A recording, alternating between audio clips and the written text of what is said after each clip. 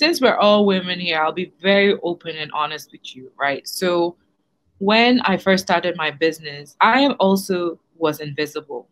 Okay. I was that business that did not have structure. I was that woman because when I came to Ghana to set up my business, yeah, came into, a system that, really wasn't supportive for female entrepreneurs.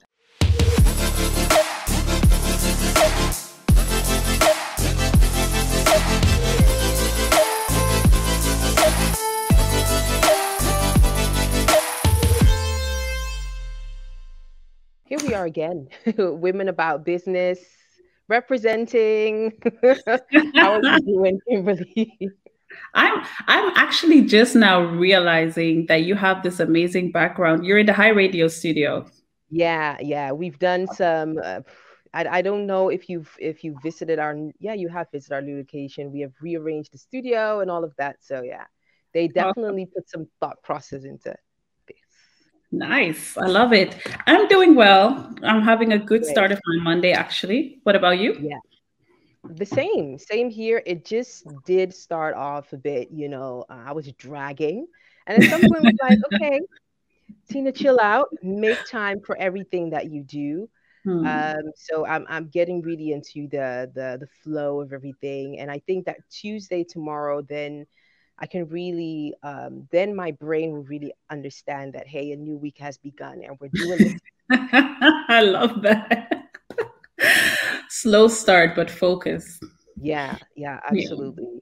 And well, we're back again. And something I'm super delighted about is every time, I don't know, people always say, Tina, you meet where do you meet all these people? And I basically explain to them, I just get in touch. That's basically what you have that thing as well. You just pretty much, you just get in touch with people. And in this particular world of Women About Business, it's this, especially for the getting to know African women. I get into this scene of women that do the most amazing things that have me like, man, how do you do this? Yeah. And it's like every time and time again, this new world opens up that if I had been the one that would just be focused on, where we are at, The Hague, Amsterdam, I don't think that I will easily be able to connect with women of such impact, that we engage with every week. So that brings me to a place where I'm taking notes while we have all of our talks and while we interact with all of our special guests that we have. And this is one that I'm really, really delighted to introduce. I can't really pinpoint like where I discovered her, but I know among the greats of the women from Ghana, that is how I discovered her. I mean, we've had, so many women here on the show. So it's somewhere there where I discovered her. And a story just kept popping up as I engage with people from my network.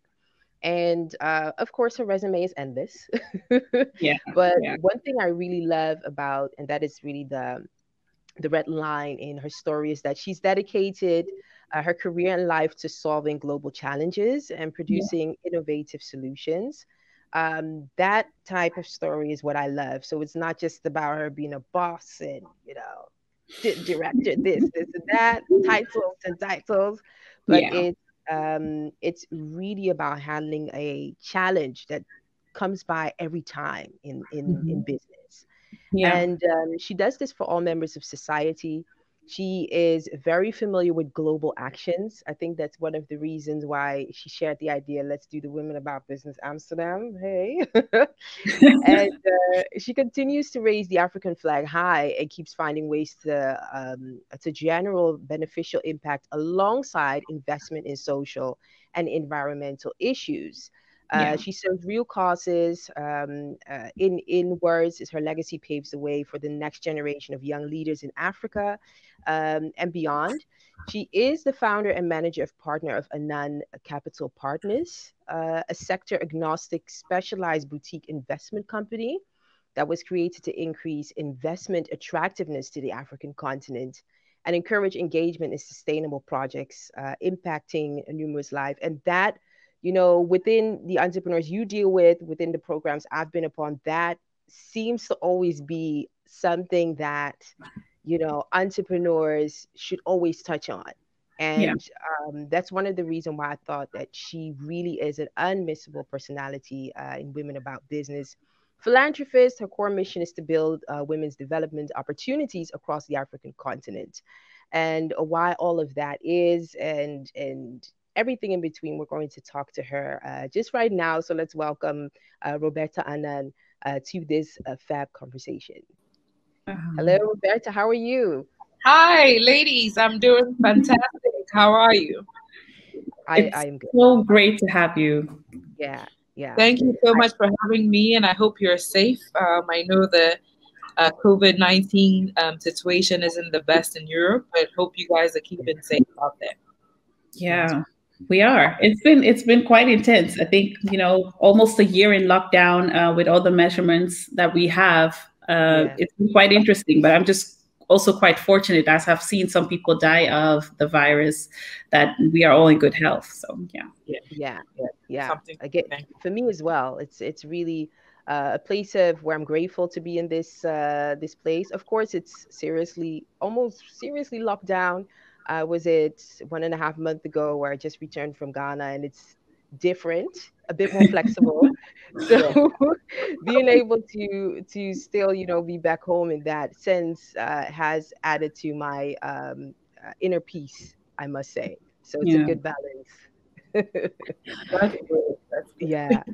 And also thank you for being as flexible, because I know that from your office, it was like, oh, is this video? And you just basically said, what, let me just make sure I sit at an angle where I get enough sunlight. So that's some boss moves.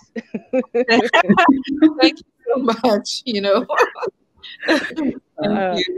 I'm really excited about this, talking to you two today. Yeah, good to hear. Good to hear. First and foremost, I'm just curious, where are you in this place in your life? Of course, COVID, New Year, all of it. How is it in terms of business for you? Like, what does your environment at this point look like?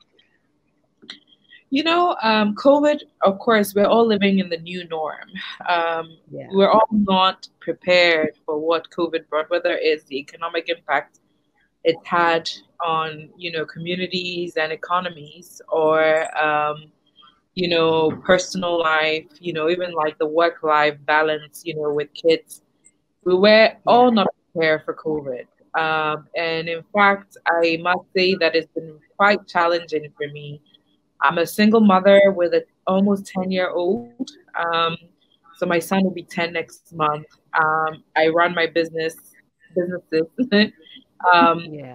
And I also take care of my mom, who is 72 and retired.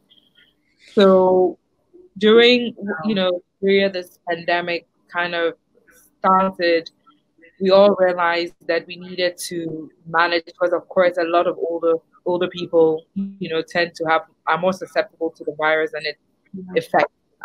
So that was quite challenging for me, because I had to manage keeping my son at home and homeschooling him, and then also managing my mom and ensuring that there was separation, and that was quite challenging because they're very close.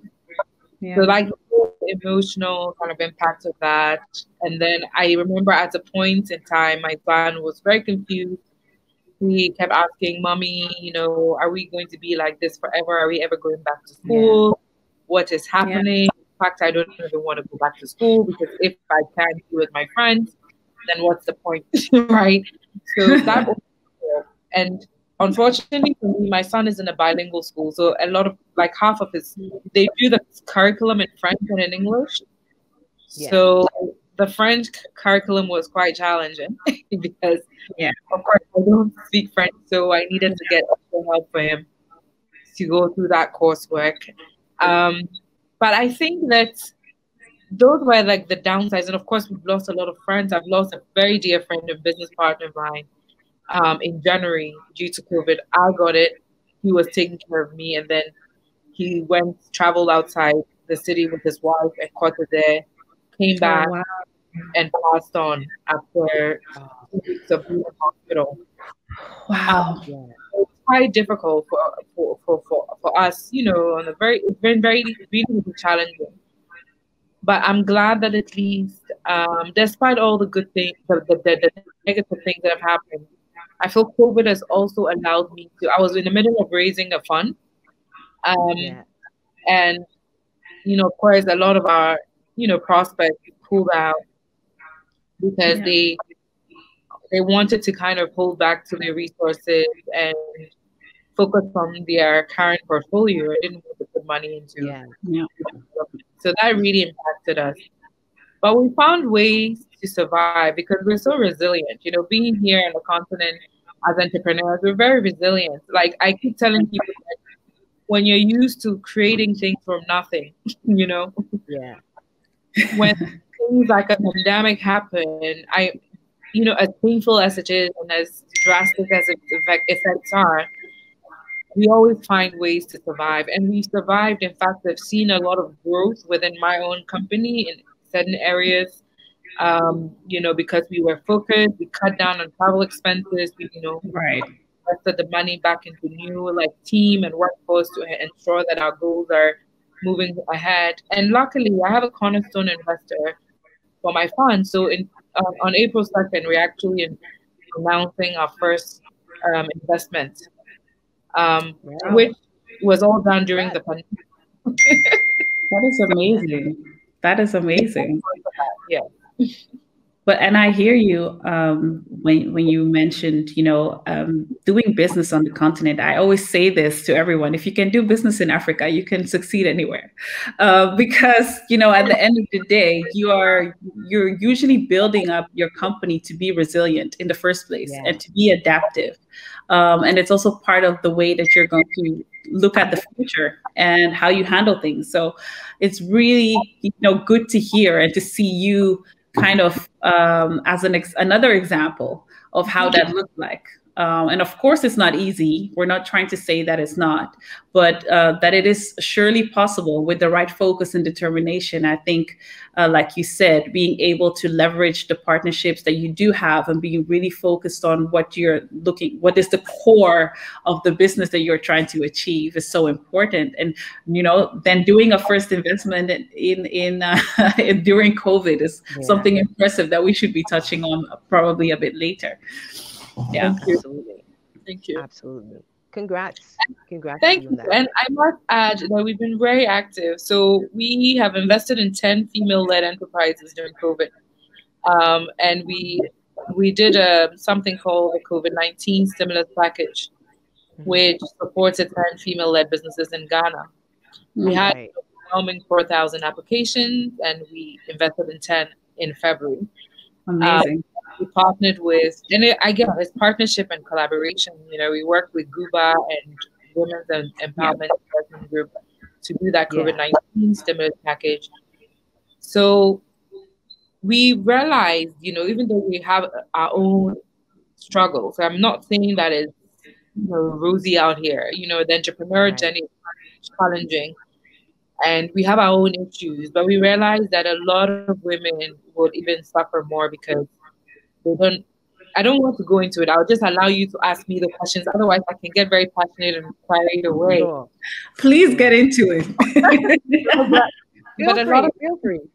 Because you see, the issue here is that, especially in Africa, in the developing economies, is that women tend to be in the informal sector. So even though the MasterCard Index has stated that there are 46% women and female entrepreneurs in Ghana, over 80% of these businesses are informal. Yeah. So during COVID-19, when the government started all the stimulus packages and stimulus initiatives, these were run through financial institutions. But if you have women who are in the informal sector, they cannot access those funds. It immediately removes women from it. Okay. That is why we set ours up, because we realized that the informal sector needed more infrastructure and formalization. So what we saw within our application is that even some of the women did not have, like their companies incorporated and all of that. So we started creating a system to really provide that infrastructure to these women. And then we supported 10 of, the 4,000. So the opportunity is there. It just has to be handled in a very different and structured way, which is what we have done. And we're hoping to actually do a second cohort, we're going to face the economic impacts of the pandemic for at least another 2 years. 2 years. We haven't, I don't think we've even reached, the peak of the real impact of the pandemic. We haven't reached there. Yeah. So looking at this, because this one thing I love is that you make something possible for the entrepreneurs that are somewhat invisible, in terms of having the formalities in place. What are some of the, the requirements of somebody being able to become a potential business that receives these funds, and how do you find them, since there isn't a specific formality to the presence of these companies? Since we're all women here, I'll be very open and honest with you, right? So when I first started my business, I also was invisible, okay? I was that business that did not have structure. I was that woman, because when I came to Ghana to set up my business, I came into, a system that, really wasn't supportive for female entrepreneurs. And that's another podcast altogether, to go about some of the challenges that women face here. So, I really struggled to even get my first deal going, to get my business going, to get my business registered, to get my business. No, you can actually register your business within 2 weeks, right? But registering and opening a bank account does not mean you have a business, right? There are so many hurdles that I faced because I wasn't, willing to, change into a certain status quo, or I wanted to be different. I wanted to be unique. I wanted to do things based on merit and not based on whom I knew, like a relationship based, because I was educated in the States and it's all merit based, and so you work hard, you put in the work, you get the results. If you put in more hours, you get the money paycheck at the end of the month. That is the way I was brought up in my adult years to handle the entrepreneurship. But coming here, it's very different. It's based on who you know, who, in power. It's a very, very different system. So I wanted to create something that really went against that status quo. And I said, women could still do it on their own. But then how are you going to preach when you're not making it on your own? You're not going to be able to encourage anybody if you're not successful. So I aim to be successful. And, the way that I did that was to ensure that I had partners and in places that believed in me, that could really give me the strength in areas where I was weak. And that is how I did it. And that's why I'm very, very much focused on women, because I know the challenges they face. I have faced it. I've walked that path, and so, it's you can have their male counterpart getting a huge contract and being paid a lot of money. But as a woman, they look at you, they're like, wait, how are you going to spend all this money? Are you sure, you're young, and there's also another thing with age. Ageism and sexism. These are the two things that are really, really fighting us on this continent. And, you're a young woman, why should I pay you this amount of money on this contract? I could very well just give that to my daughter or my wife or my girlfriend, or, can we have a conversation? These are things that are placed. It's a very patriarchal system here. And women are in a position to help address some of these challenges. It's like we never talk about it. It's so endemic in our culture and who we are as a people. And we just never talk about them, and it's like the older generation think this is the normal way of doing things. And we have been exposed. You're in the diaspora. I've gone to school in the States. A lot of young entrepreneurs like myself have traveled, and they are exposed and they understand different systems. So they start questioning, what's happening here. And then you have the older generation saying, shut up, that's how things are done in Ghana. If you want to survive in Ghana, this is how you have to do it. So my thing was to really just demystify that and really try and encourage a generation of young women who are driven, who are passionate, who go after their goals and their dreams, who have the infrastructure in place, who get access to finance because they deserve it, and because they work hard for it. So that is my aim, and that is what I'm trying to do within Annan Capital Partners, is to really what I call alternative investment asset classes, and women tend to be an alternative investment asset class, is of key importance to me, and it's because it's so personal and it's so connected to what I have been through, that I don't want other women to face that, and I want it to be easy for other women. Yeah. Ah, man, I even hearing your story, I can just imagine what it takes, like the blood, sweat, and tears that you had to put in to have your business to go off. And then comparing it to probably the environment where you're from, where probably registering your company is done within an hour, at least here in the Netherlands. If we make the comparison, I always say, or I've noticed that especially if you're returning, you have to let go of every idea that you have of whatever your Western environment was. But hey, there is quite a difference. Can you share a bit about the frustration that came into it? Did you think of giving up? Did you consider giving up? Did you have to readjust your business idea or your business name? What could you share a bit about that? Okay. I mean, in terms of giving up, we all go through this. We give up, sweat, tears, we go through it every day. Yeah. But just starting from the genesis of it all. So my business, really, I'll say my entrepreneurship journey started while I was ending my contract at the United Nations. And I was launched into a sphere, which is creatives and fashion, with a huge magazine. My first contract was to do this Vogue Italia special issue on Africa, which really resonated with me because I wanted to change the lens in which people viewed Africa. And the editor-in-chief had approached me about doing that.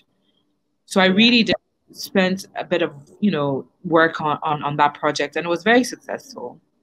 It was very successful, but I realized that even though Africans were featured in that, we still lacked, certain things that would make us successful. It's like we're always being talked about in all these big magazines. LVMH Price, you have Africans there. We have Africans, top time 100 list, you have Africans there. But you have Africans there, and it's like one African is the representation of all of us, which is not the case. Right. And secondly, it's like exposure in media does not mean success, because your bank account at the end of the day is what shows, right? That's the bottom line. Like, show me the money, right? Yeah. So, but it's not about your social media following. It's not about all of that. It's about the bottom line is, what are you delivering and how are you impacting other people's lives? So True.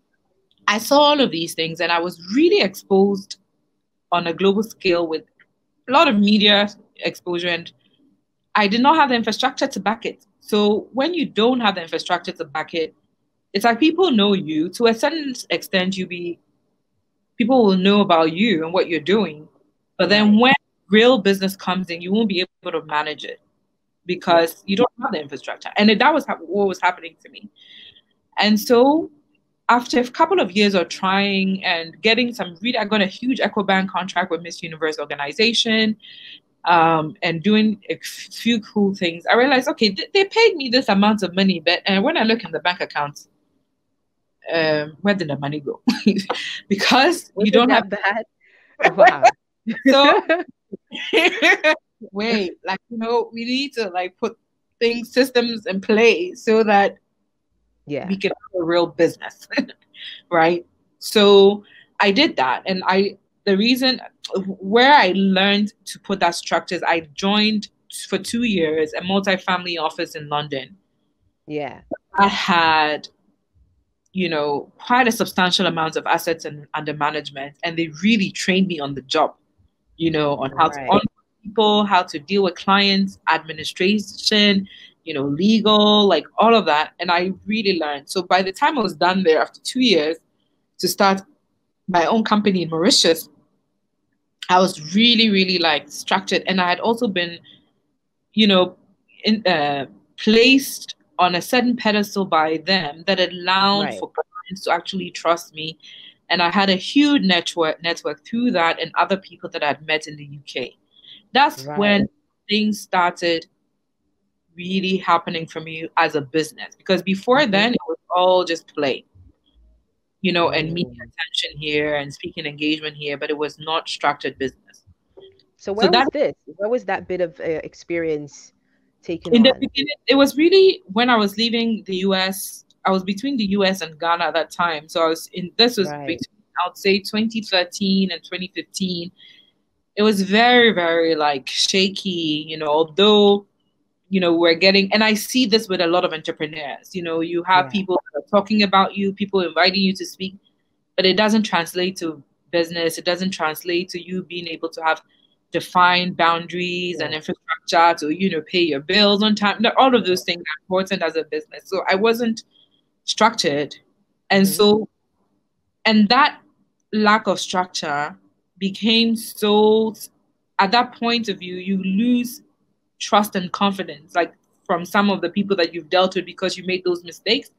And that thing follows you, because even now with structure, I remember when I was doing my, the fund, and I had some issues in the beginning with, you know, an initial partners. We had to do a complete reshuffle of partners.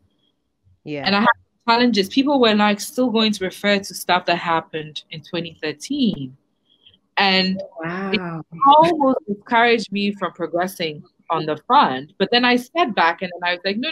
That person lacked infrastructure. This person has infrastructure. We're from people now. I've grown and I've really, really like matured in my business. So I closed my ears to all of that and then I focused.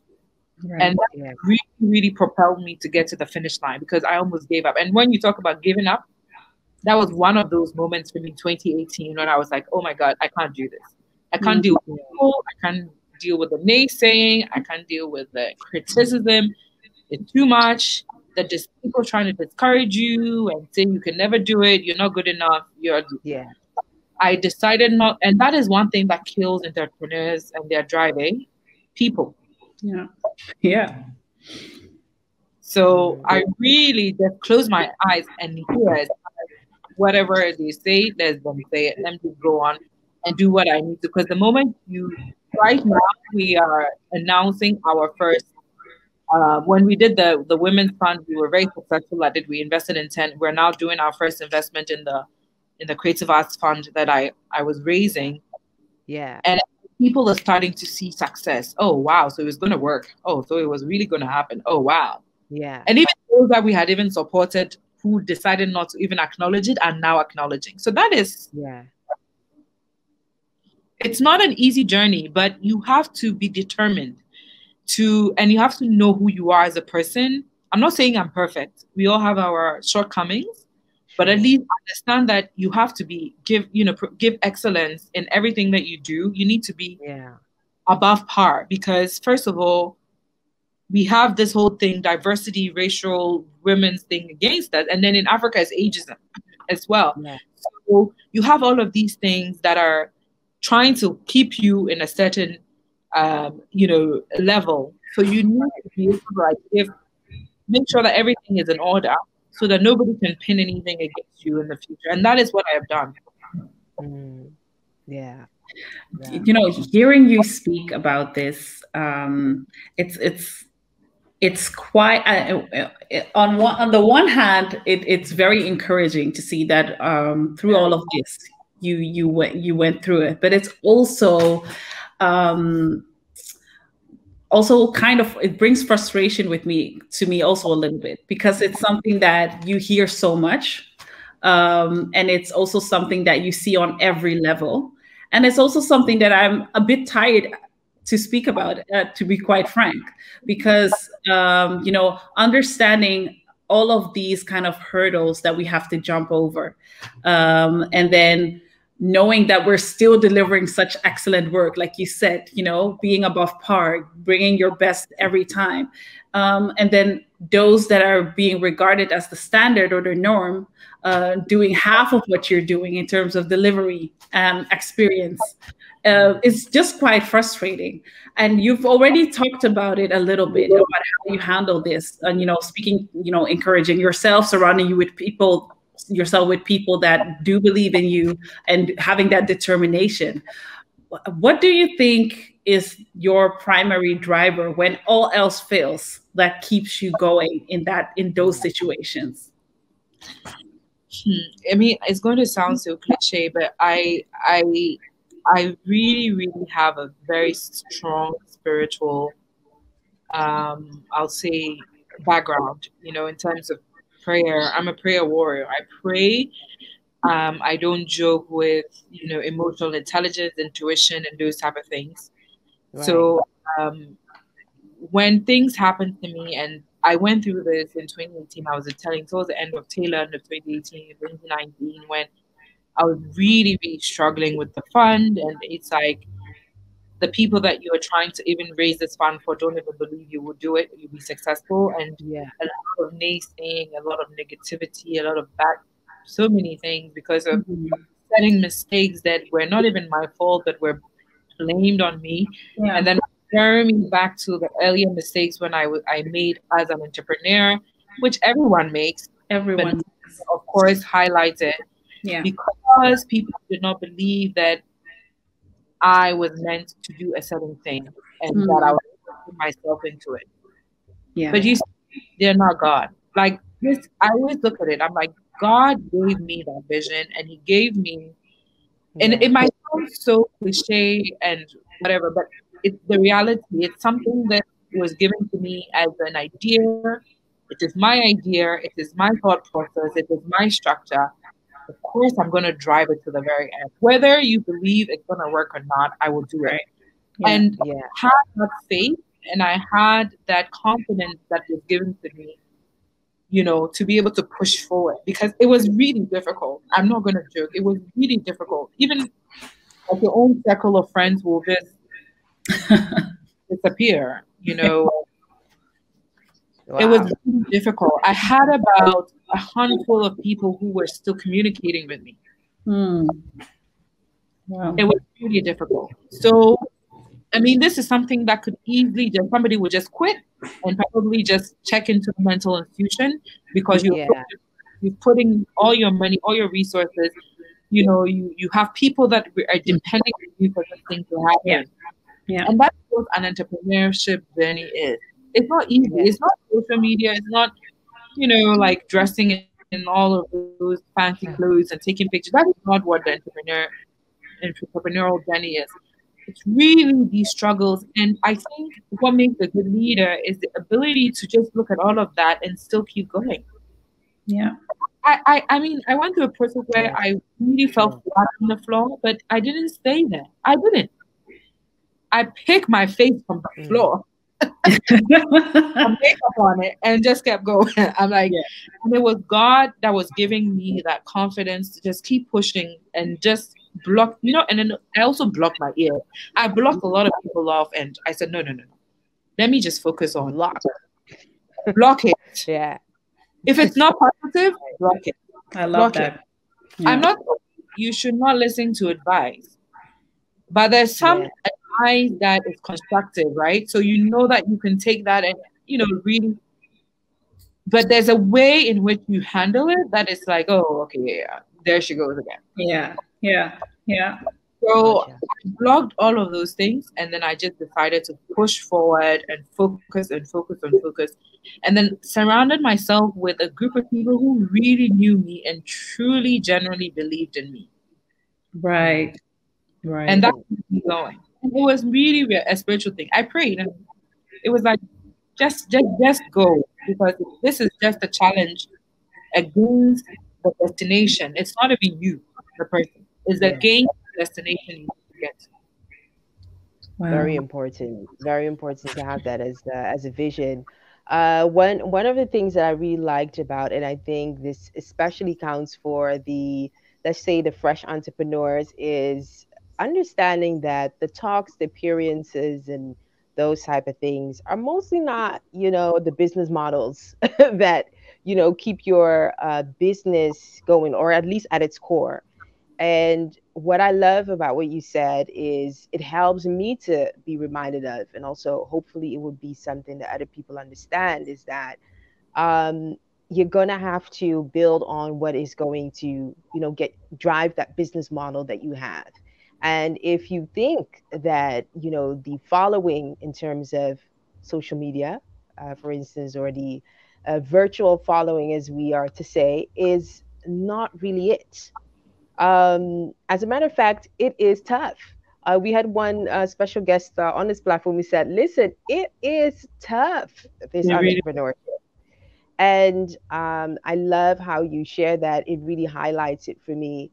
One thing that I would really like to know, because back to your journey, you expressed that, hey, you started informal, now connecting to all of these women that you've been able to create opportunities for through your fund.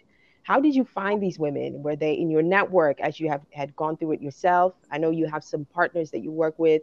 How were you able to find them, convince them of the opportunities that are at hand, and also introduce a formality to what they do? yes, it's very interesting and important question. I think for me, yes, within my network, because I realized a lot of my friends were making the same mistakes about the lack of infrastructure around their businesses. So I always support in any way that I can to ensure that my friends also have structure. But this particular COVID-19 stimulus package we did a country-wide advertisement. So we did like a call for participation, and it was spread on all channels in the media in Ghana, because we knew that women really needed the money, and they were heavily impacted by the pandemic. So we had over 4,000 applications just to we had like a month long. 4,000. Whoa. We opened the call in May and we ended it in August. Okay, yeah. So, and we spent about 3 months just going through 4,000 applications. And what we realized going through the applications, because we also brought in a tech partner to make sure that all the 4,000 applicants were on this tech platform, so that the women can even gain initial infrastructure. Because with a tech platform, they're able to manage their books and see like the sales of their customers, and there's a bit of data collection on their end. We live in a data-driven world, and we are lacking in this market because of the informal nature of our businesses in accessing data and making I would say relevant decisions about our business, because we don't have data. So we ensure that women were on this OZE platform. And when we were putting them on the OZE platform, we realized, this person has not even registered their business. They don't have like business plan. There's no cash flow projection. Like there is no how do you? Because when you're going to a bank to borrow, you need to have all of these things written up to be able to go and apply for. They had nothing. So that's all that there's actually another opportunity that has presented itself by giving these women that infrastructure they lack, helping them register their businesses, helping them get legal advice, financial advisory, on how to put their audited financial, get their tax clearance. All of these things are relevant. So that is the second phase of what we are looking to do with the 4,000 applicants, because we could not give money to all 4,000. We could only support 10 women. And these were the best part of the whole lot, But I would say that out of all the 4,700 businesses had structure. Can you imagine? Wow. Wow. Man, that's what, 25%? Something on top of my head with my math. Right. That is incredible. And so, but how was that experience for you? I'm just trying to find out, because as you probably had your hands on personally reviewing these businesses, what are some of the things that you learned that you didn't know was out there? Yeah, so I mean, of course, the first thing is I didn't know that if you had, so basically what it tells me is that out of all the female entrepreneurs that we have, just extrapolating from our data alone, shows that about 20 to 25% of these women have infrastructure. Right. Yeah. So it confirmed data that has been thrown about by government. So it really confirmed it in our exercise. And I was very, very amazed as to how the passion and the impetus is there, but there's nothing that is supporting or that is successful. So I also kind of put myself in their situation based on my own experience, how frustrating it must be for them. And why we have so many socioeconomic challenges here, if people are frustrated and they cannot get money this way, of course, they're going to look at dubious ways to get the money. Yeah. Also explain why people are going into those types of, I would say, going to, those types of avenues to be able to come up with funding and to survive. It's just everybody can survive. Yeah. Yeah, you're crazy creative. Yeah. You're creative. If you're hungry, you need to, people are going through all sorts of things just to survive.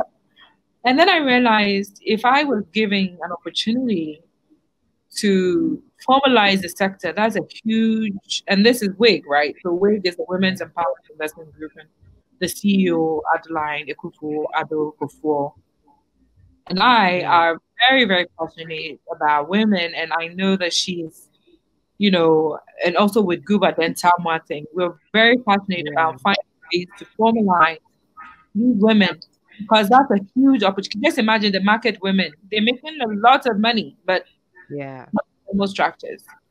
So it showed me that there's another opportunity, to even make money and to support by just targeting the informal sector of women alone and bringing in infrastructure. So did any of the companies that lacked the structure that you are referring to, were they among the selected businesses, or was that a no-no? Like, okay, you don't have any this. Unfortunately, we could not give the money to them because you had people who had structure. So we set up a criteria, and one of those criteria was to have structure. But that doesn't mean that we're going to ignore the rest, because we are looking at a series of training and advisory for these women to bring them more formalized. And we're talking to EcoBank about that. And then we're looking at bringing in further investment to be able to help more women. So, and then even the cohort we have, we're trying to see if we can even help them and, manage their businesses, to see to, giving them more support. So we're not ending it there. We're invested in it. Yeah. Wow. Creating another opportunity. Yes, exactly. Yeah.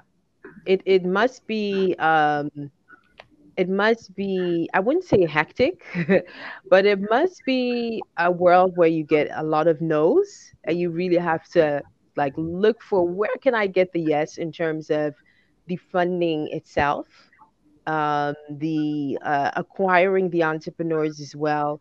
It seems like you really have to have some type of, I don't know, they say you have to have some type of, you have to be able to see through the nonsense, the foolery, the ones that just come to talk and express that they have this or they can make such and such possible, but not lining their actions to it.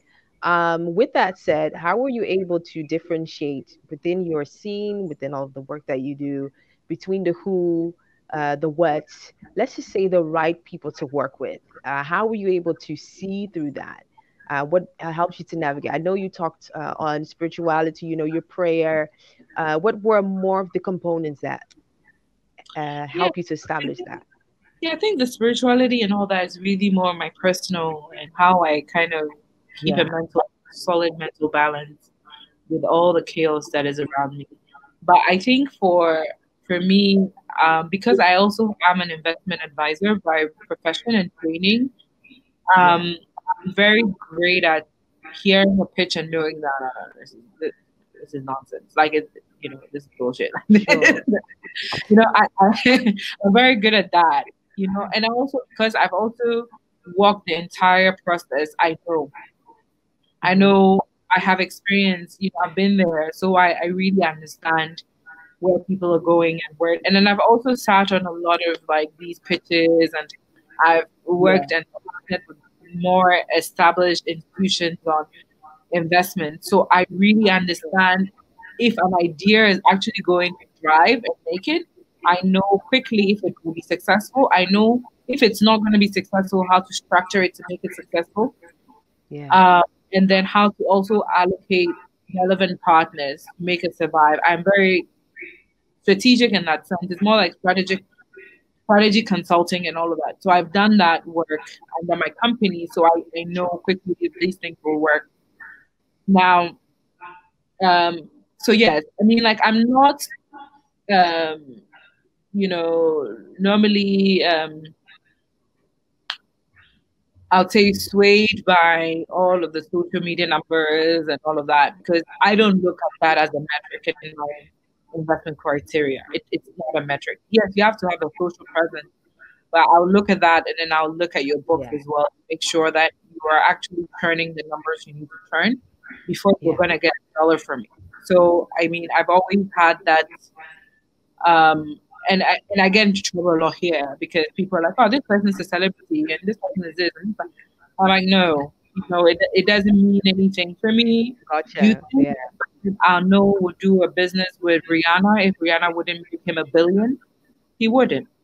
Because the fact that she's Rihanna does not mean that, that's business. Rihanna also came to the table with, yes, a great following, but also business acumen to add to that following and that, I would say celebrity status. And that's what we forget here. It's like the celebrity alone is enough. We're not doing endorsement deals and sponsorships. We are making investments and we need a return on investment. So I have to make sure that if I give you $1, I can get $2 back. If I can't see that, then, and I get into trouble a lot here, for that, because they feel, oh, she's not going to invest, but I always look at things very strategically, and I see, I guess because I've worked in this space for almost a decade, so I can really tell if something is going to fly or not. Regardless of social media following, I'm sorry. Well, I think it's so important that you stress on this point, because we're all kind of witnesses of what is happening now, right? Where entrepreneurship is being glamorized and actually becomes something that you can call yourself if only you're able to gather enough followers. Right. And then you can start making money because now, you're selling your courses about how to become an entrepreneur when you've never even built a business. And then they become some sort of unstructured entity. Right. But it's been kind of the world upside down now with social media. And I think for a lot of women, it has also become something that at least the young women that I speak to, they're like, yeah, I just want to, grow enough people and then I can start selling to them and then I'll have a business. It's become kind of this upside down reality. And I'm looking to find out from you, from looking at your core business or what you do with Annan Capital Partners. What are some of the pillars that you look at, like in the foundation of a company, when you're looking at how stable it could be or what promise it has for the future?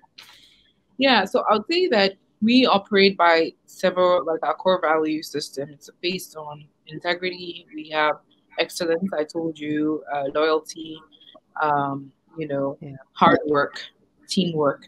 So I look at those things as well within an organization to see if we are a match and we have similar ethos.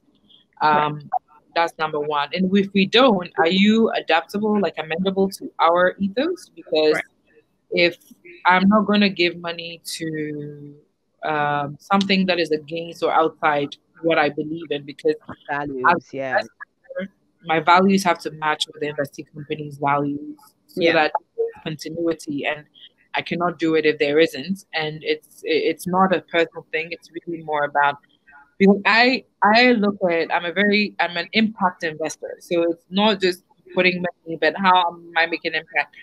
Are you looking at supporting more people down the supply chain? Are you looking at creating an impact in every aspect of the supply chain? Are you looking at employing more women? Are you looking at employing young people? Are you looking at addressing some of the challenges we have in Africa? Are you environmentally friendly and sustainable? Like, are you ethical in your business practices? All of these things matter to me, and I look at all of it before an investment is made. That's number one. And number two, I look at the person and how, you know, driven they are and how passionate they are to make a difference. Because some entrepreneurs have a very different, I would say, so I think I talked about the individual and their willingness to learn and grow, and then also like the core values, alignment of the core values, and then also, you know, the ability to scale and to expand into other markets is also something that is of importance to me, because I always look at economies of scale and not limiting yourself to one kind of, you know, environment, but also looking at plugging into, you know, other markets. These are three things that I look at, you know. Gotcha. So almost rounding up, I would really like for you to touch upon the aspect of what is important for women. We know there are a lot of women entrepreneurs, especially in Africa as a whole. Women tend to be, I would summarize it as, we women tend to do so much and being on a business idea while we don't realize that this is actually business, and it should have the needed structure for it to be a business. Could you pinpoint on some of the things that you identify as a reoccurring, maybe a weakness or maybe a problem, as some would call, because you are one that is driven to solve problems? What is like the common thing that keeps coming back with women if it comes to investment readiness, and also being able to trade on a global scale, because that is also one thing that you are really passionate about? What are some of the things that especially African women, Ghanaian women entrepreneurs seem to always do, and what should be the change? Yeah, I think number one is focus on getting yourself structured. It's very important. And seeking help and advice when you don't know or you don't understand certain things. Because I see that a lot of women will just sit on their, you know, situation and not just share or get advice from other people. Number three is collaborate more, because I see that women here are always competing with each other and not trying to collaborate. Meanwhile, we have a very small market. You know, the GDP of Ghana is about 60 billion. If you look at the wealthy, the Forbes list, the top 10, I don't think the number 10 is about the same size of Ghana, right? So that tells you something. Right. Okay, so that tells you something. We're a very small economy compared to what is happening in the grand scheme of things. We should not be competing with each other. We should be forging more partnerships and collaboration so that we can actually come together as a powerful unit that is then going to plug into the international market in a very powerful way. We should not compete with each other. There is no need to compete. Like, we don't have a market. So slow down. So I don't understand. You know, that is the reality. I see that and I'm like, why? Why is this? It's not. Let's stop tearing each other down, because we don't need to tear someone's business down to be successful. No. It really, really actually exposes our weaknesses.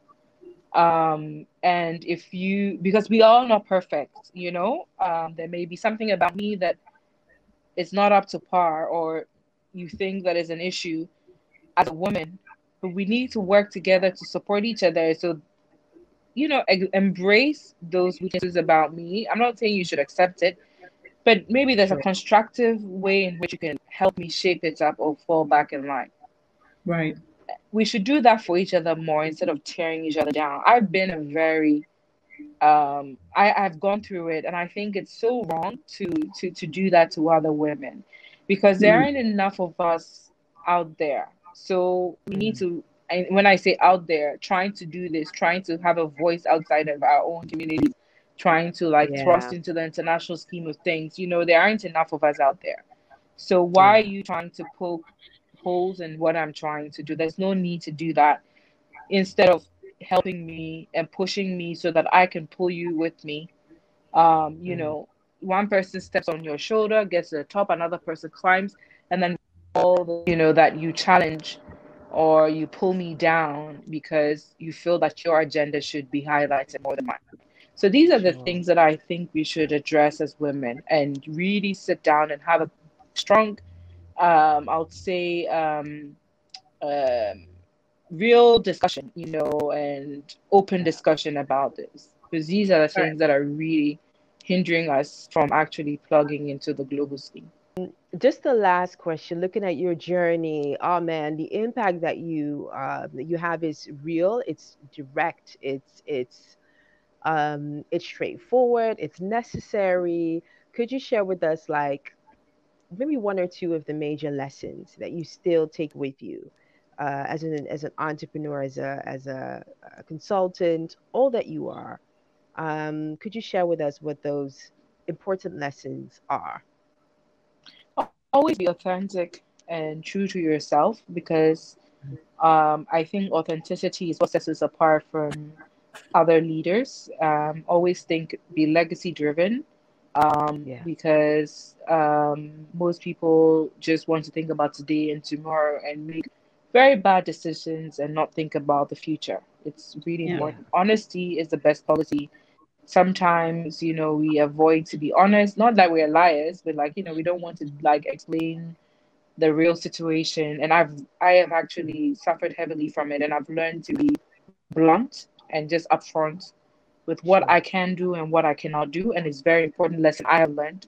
And it's been very tough for me to embrace. So I would love to share that with other women. I'm not saying that, you know, um, I'm better than anyone, but it's always better to be honest and authentic, and always be legacy driven, and always, give more than you're expected. Because of course there's still things in society that prevent, especially Black women, from meeting certain like I'll say opportunities or plugging into several platforms. I mean, look at us celebrating the recent appointment of Ngozi as the World Trade Organization leader. It's a great plus for us, because it's just never happened.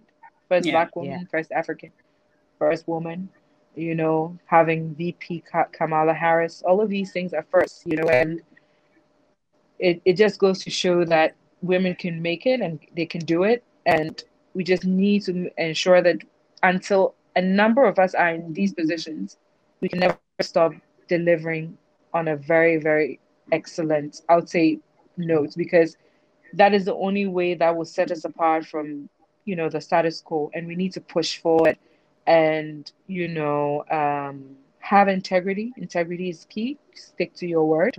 That's also something that, we struggle, because even culturally in Ghana, we are supposed to accept everything. Yes, I can do it, I can do it. Meanwhile, you can't. So you need to be, just understanding that in other markets that doesn't fly, and just really being very straightforward with, and transparent with what you can deliver and I have also suffered from it, and I've learned, so these are things that I think women should focus on. I love that. Thank you so much.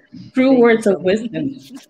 Absolutely. Thank you. Where can people find you online? How could they somehow get in touch? Is it Instagram? So is it I am on. Yeah, I'm on Instagram. It's Roberta.Annan. I'm on LinkedIn. I think it's at Roberta Annan. Yeah. And then also on Twitter as Roberta Annan, and Facebook too. I don't use Facebook much, but I think I'm starting to mainly use Instagram, and then Gotcha. Thank you so much, Roberta, for spending time with us. And man, I'm going to listen to this again because this was good.